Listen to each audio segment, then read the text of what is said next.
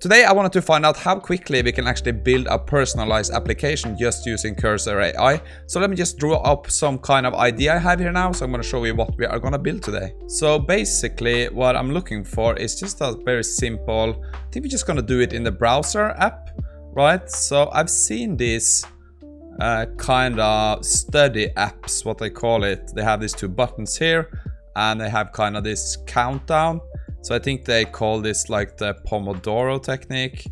So I think there are like 25 minutes and there's like I think it's a 5-minute break, right? And they have like a start or stop or something like button. For the UI, I thought we can make this pretty simple. I just want this in browser. I only want to use HTML, I think. So that's going to be very easy to set up. So I basically just want like a text input so we can put in like, hello, we will get like a response back, let's say from GPT 4.0. I think we're going to use this in this case. But I want to be able to set like a topic, right? That I want to learn about. Let's say in our case, it's going to be, yeah, Python, right? So I want to give some instructions here.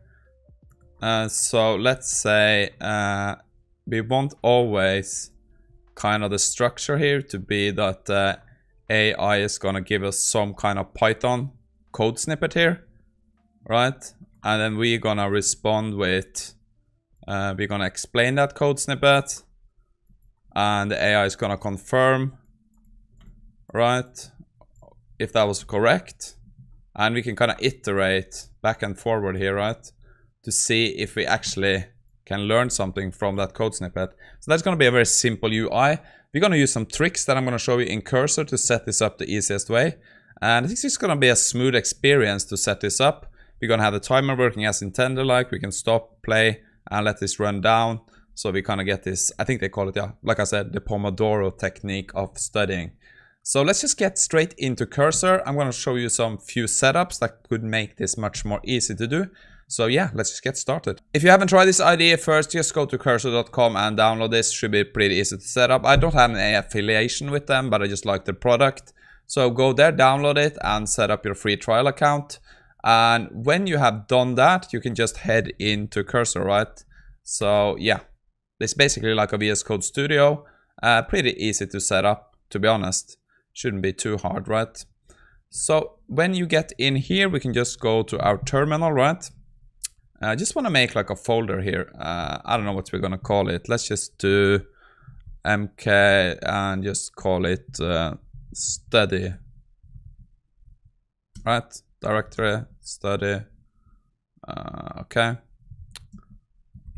And let's just open this folder here, right? So hopefully now we can find this here. So I'm just going to open that. And that should be all we kind of need for now. So let me show you a trick here now. When you are into Cursor, you can do something called here and go to settings, and there's something called rules for AI, right? And here is almost like the system instruction for your setup. So what I went ahead and did, I went to the OpenAI API here, documentation, text generation, and I just grabbed this simple explanation here of the kind of updated documentation to kind of create a call to the OpenAI.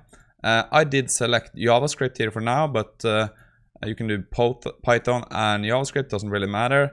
And you can see I both pasted into the documentation here, both JavaScript and the Python setup. So that is all I'm going to bring in now. And since we are going to use the Composor feature today, just go to features, and on the top here, there's something called Composor. So just enable that, right? That is something we're going to be using today. So just do that and we should be ready to go. And now we're going to use something called the Composor. So we're just going to do Control Shift and I, and this kind of brings up this Composor here. Now we're just going to prompt it to get started on our application. So let me just come up with a prompt here and let's run it. So the prompt we're going to use is I want to create a browser application in HTML that has a read-through terminal style. The application is a study chatbot that uses the OpenAI API from the OpenAI documentation. So I referenced that here. The response must be streamed. The styling must have good contrast and readability. The system message in the API should be set like a Python code tutor that gives the user code snippets and try to explain or ask related questions. The code snippets can be displayed in like a markdown code block. Also have a Pomodoro timer on the bottom right of the application, please. Now generate an HTML browser app and save the generated index.html, right? So what we're gonna do now is just click enter and let this run, and I'll take you back when we have something. Okay, so now you can see we have kind of a full HTML code here. We have some JavaScript in here that is actually using the GPT-4 Omni. So this is kind of taken from the documentation we added. You can see we have a system prompt. You're a Python coder tutor. Provide some code snippets. Use markdown code blocks. Okay, perfect. And you can see we actually need to kind of... there's something, it's an API key here that we need to use. Right, so let's ask, where can I place my API key? So while we wait for that, we can go over to OpenAI here. And there's something in the dashboard here that's called API keys. And here you have to create a new key or just use an existing one to kind of slot into this place. So we can actually use the model, right?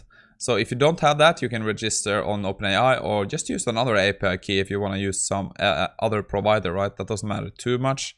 But if we go back here now, you can see there are somewhere here we should place in an API key, right? So you can see we got to find this const API key. So if we scroll down here, right?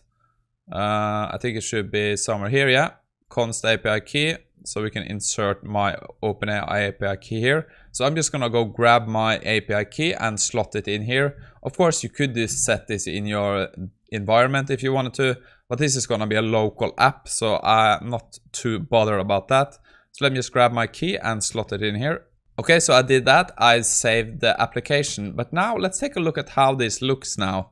So we can just click on the file here, open with live server. This is going to take us to our browser. Okay, this is looking pretty cool, right?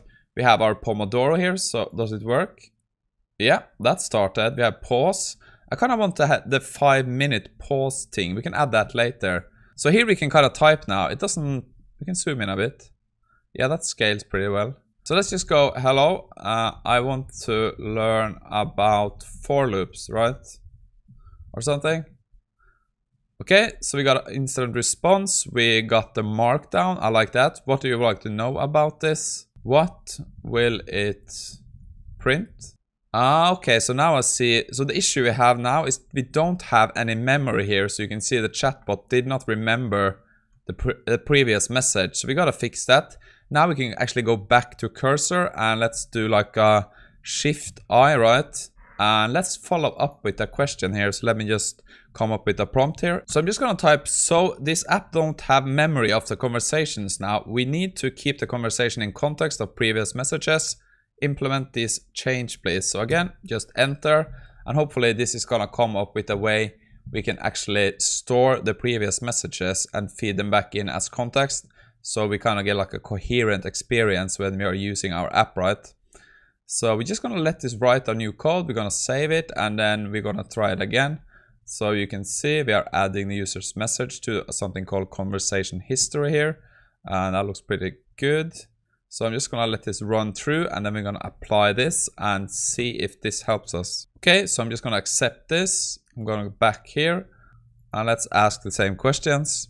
I want to learn about for loops. So we get a snippet. What question do you have about this code? What will it print? Okay, so now you can see now we got the coherence, right? Because we know this example and the code will print each fruit in the fruit list of the new line. The output will be apple, banana, and cherry. Perfect. Would you like to see another example of a for loop? Yes, please. Use type int. What questions do you have about this code? Explain how this works. Okay, so we get an explanation. Do you have more questions? So you kind of get the idea, right? And you can see our start is working here. Yeah, that's good. I think we need some kind of button here, maybe around here, that kind of clears the full conversation. I think that's pretty smart. So let's try to add that. And also maybe add this 5-minute break timer here. So we're just gonna go back again, Control I, go back to our Composor, and let's do like a new instruction here. I'm just gonna do like one feature at a time, so let's do like the Pomodoro timer step. So next step, add a 5-minute break timer for the Pomodoro timer. The timer starts when the 25-minute block is over. This runs for 5 minutes and gives a small alarm, 5 seconds when the break is over. The user can then start the 25 minutes again. Okay, so let's try to implement this first, and then we do like the clear conversation button, right? Okay, so you can see we have some instructions here. We added an isBreak boolean to track where in a working session or a break. The start timer function, we added a play alarm function. So I'm gonna set the timer down to 1 minute to actually test that. But now let's just accept this, right? Let's go back to our code here. So I'm just gonna set the working time to 1 minute now, so we can actually test the alarm setup, right? Okay, so I put this one to 1 minute, I think. If we go back to our app now, yeah, perfect. So this is 1 minute now. So I'm just gonna let this run down, and then we're gonna check at the end here if we actually get this alarm and the 5-minute break switches over. So let's just test this out. Okay, so we got about 5 seconds left. Just to let me put on this. I don't even know if I'm gonna hear any alarm, but let's listen now.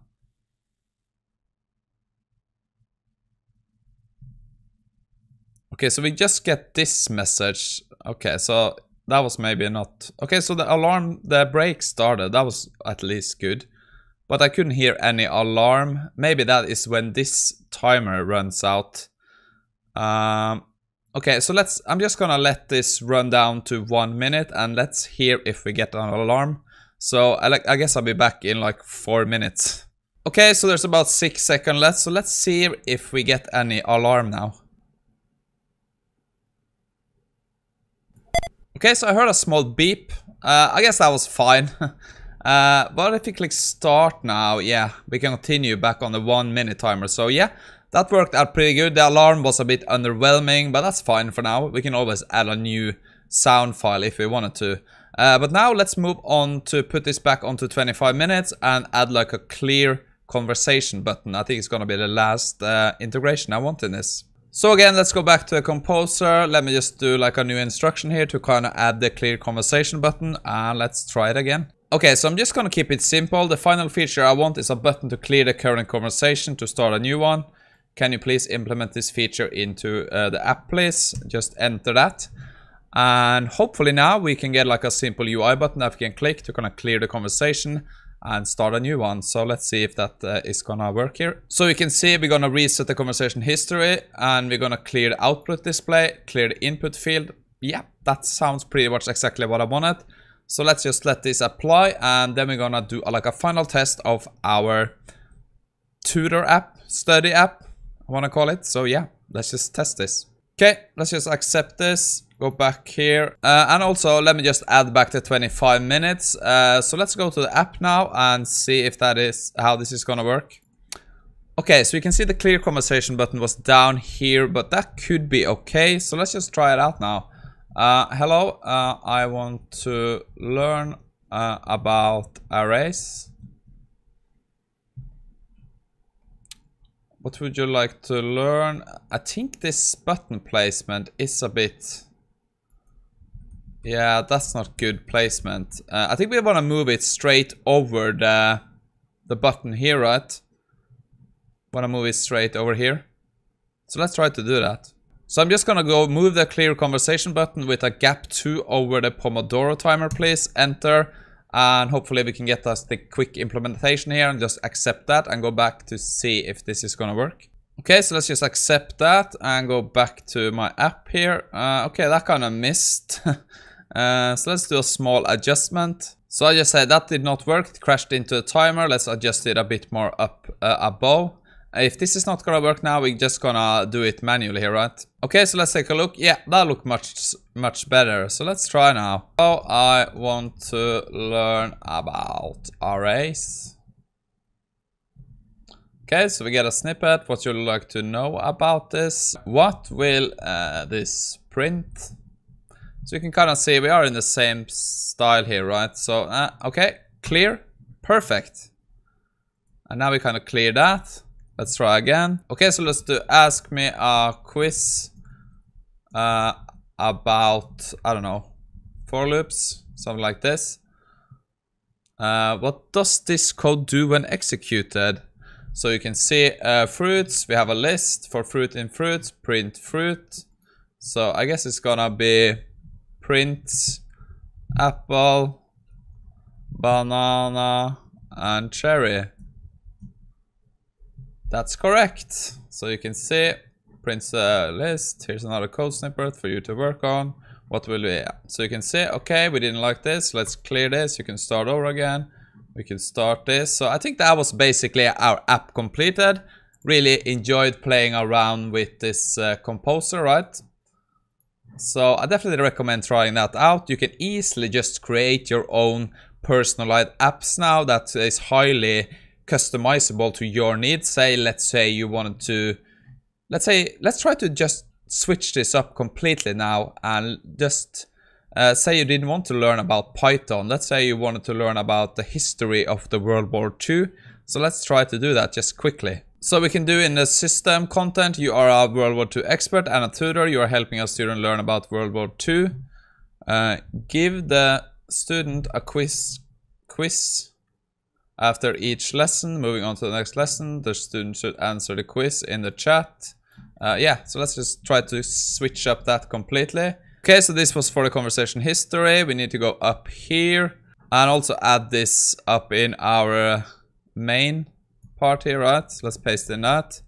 Let's go back here. Let's refresh. Let's start from the beginning of VV2. So we get like a lesson, right? And we get like a quiz. What event considered official start of World War II? Okay, and we can try to answer this, right? So let's say 1, invasion of Poland. I don't know. 2, I don't know. Yeah, you get the point. So invasion of Poland, I don't know. You can see, you can turn this to whatever you want it to be, right? That is gonna be kind of your study subject. So I thought it was pretty cool, and I think this could be helpful if you are studying something. And you could of course also add your own context. We could have created like a new file here, context, right? And added in some bunch of context from some kind of, yeah, something you wanted to learn, right? So it should be pretty flexible, this app. So I thought it was pretty cool. Hope you enjoyed it. Hope you learned something. Go check out Cursor. Check out the Composer feature. I think this is a new part of software development I am gonna embrace hard, right? Because it just saves me on time and lets me be creative and create all the stuff I kind of have in my head. So yeah, thank you for tuning in. Hope you enjoyed it. And the code will be available just in the description if you want to try it out for yourself. Thank you for tuning in. Have a great day and we speak soon.